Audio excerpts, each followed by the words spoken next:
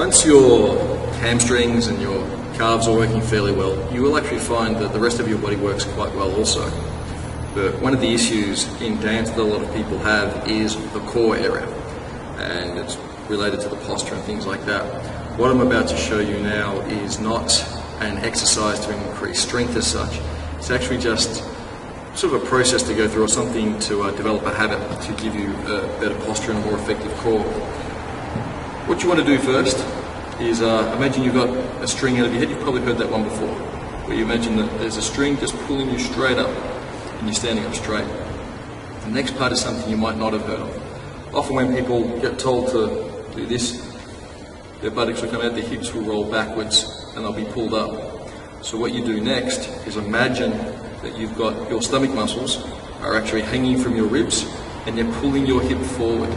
So imagine that your stomach muscles here are actually pulling your hip up while you're being held up. So your rib cage needs to stay up, but then your stomach muscles pull your hips up towards your ribs. Okay, so if you stand like that, you'll find that your posture will be a bit better. You'll really feel your stomach muscles working too. Just hold that and feel it. And then say once a day or something like that, just pick a time when you're going to walk while maintaining that posture. Okay? Doesn't matter how long you do it for. What you want to do is become accustomed to feeling it. So just say that one more time. Stand naturally. Imagine there's a string in the top of your head, pulls you up.